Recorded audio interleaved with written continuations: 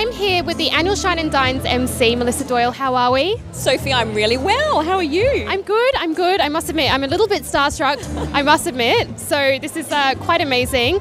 Tell me, being a part of Make-A-Wish is really, really important to you. I've heard you speak about it. What is it about the charity that you're so drawn to? I think it's the simplicity. You know, we're talking about gorgeous little children that are fighting a life-threatening illness, and sometimes all they need to kind of give them that lovely sense of hope and strength is something as simple as a cubby house in the backyard, or a puppy, or seeing some penguins, or, you know, sometimes the wishes are just so lovely and sweet and simple. And I think if we can make a difference in the lives of these beautiful little kids who are going through hell, I mean, you know, surgery, chemotherapy, whatever it is that they might be enduring, and we can give them, I think the wonderful, lovely thing is that between the granting of the wish and then actually going through with it, they've got something to hang on to. Yeah. So I feel really privileged that we can do that. And me too. I mean, I've been a part of this event for 3 years, and I have to keep coming back. I think once you're sort of a part of it and anchored, you can't help but want to be involved.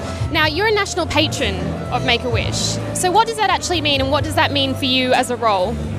For me, it means spreading the word, essentially, telling as many people as I can about Make-A-Wish, doing as many stories as I can as a journalist through whatever medium, and just getting people involved. I think just educating and telling them what we can do. We've all got a role that we can play somehow or other, and, you know, trying to get everyone on board.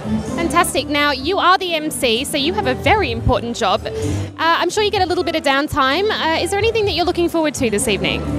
Oh, well. Specifically. Oh, I'm actually enjoying being decked out in my diamonds. Yes. That's pretty fantastic, I've got to say. Yes. I think just hearing the stories, you know, hearing from Brooke, beautiful ballerina, and meeting Olivia and what it meant to her, and it's hearing the stories. I don't think you can ever walk away from listening to those and not be deeply touched. So that's the highlight for me. Oh, completely. So look, on behalf of the annual Shine and Dine, on behalf of Sharon, thank you so much for being here. Thank you for giving me a little bit of time, because I know you're a busy woman this evening. How good are you? You're the best journalist. You're awesome. Did you hear that? That was on camera. Melissa Doyle said I'm a great journalist.